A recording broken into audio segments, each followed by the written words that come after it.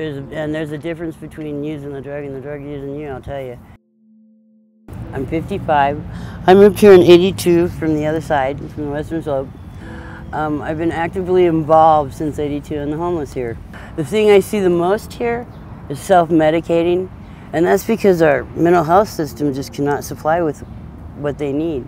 You know, they go in with some serious problems. Some of these people, when they don't self-medicate, they run around and scream and rant and rave, and they're delusional.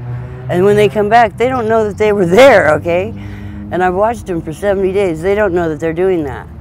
So, you know, we kind of stay out, we actually go out of our way to keep them all real calm. You know, people that drink too much, we'll slack up on them, and, you know, people are looking out for each other. We don't have too many drug overdoses because everybody's looking out for each other. Everybody's well trained. Almost everybody here is a first responder.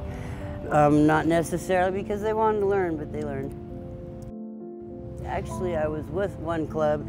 I was in the wrong clubhouse and I overdosed on cocaine. It caused a lot of problems. And I haven't done it since.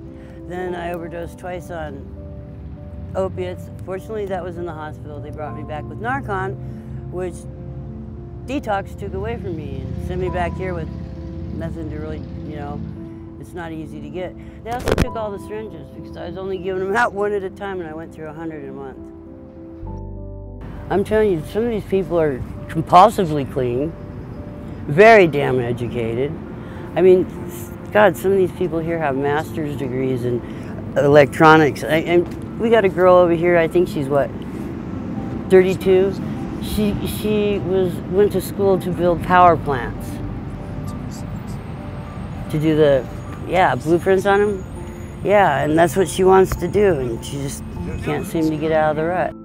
It's like the homeless shelter and these places that say that you're going to help you with housing. Bullshit. What they do is they fill out the application, send it in, you go on a list, and 9 times out of 10 they can't find you because you're homeless. You know what I mean? I've missed opportunities, 6 times since my husband passed away. We used to own businesses here in town. Yeah, and people don't even know.